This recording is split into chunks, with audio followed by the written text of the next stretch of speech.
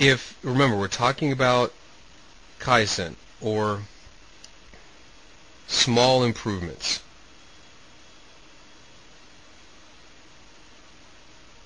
Now, these small improvements, the key to this is focusing on an area where a small improvement will have the biggest effect. So let's talk about trade size, meaning how many lots are we actually putting into the market. Now, if we're going to adjust our trade size, let's say we up our trade size by 10%. Well, that 10% adjustment is also going to increase our risk. It's going to increase our reward. Okay, so we're going to have both an increased risk and an increased reward on a dollar basis. And if these are just a small smidgen out of balance, what's going to happen? Well, if we start to take on more risk, then the reward will automatically go down over time because we don't win 100% of the time. So if we start messing around with, remember, our 2-to-1 ratio, or we start taking significantly less than 50%, say we're winning 45% or 35% of the time, and all of a sudden we're taking more risk, you can see how the reward is automatically going to go down. So where then can we make these small improvements? Well, what we're going to cover in the next few minutes is the number one area where a very small improvement will mean exponential rewards, where we can take a 2 to 5% improvement in our psychology and have this exponentially return 20, 25, maybe 35% or more in net value. That's actual profits.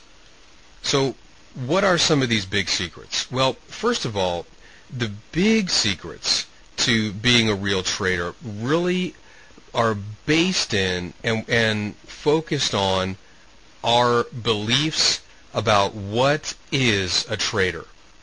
Now, let me give you my definition, and you can decide if it fits. A trader is someone who manages investments, trading, on an active basis for capital appreciation instead of relying on market forces. Market forces would be somebody that's relying on buy and hold. So the stock is, or a currency or the future is moving like this, so they just buy it wherever, and they're hoping that the market will continue to go up. So that's it. That's buy and hold. That's not trading. A trader is somebody that tries to recognize market pattern, the pennants, the flags, the trading lanes, breakouts, etc., to appreciate to grow their capital. So that begs the question on what is trading itself. Now, trading, this may come as a surprise to you. Trading is nothing more than putting trades on and taking trades off. So the skill set of a trader then needs to be 100% focused on the actual act of putting trades on and taking them off. So the analysis, the indicators, all of the patterns definitely support our trading, but only in the same way that stretching, warm-up, drills, sprints, conditioning exercises support, say, for example, a runner in his running.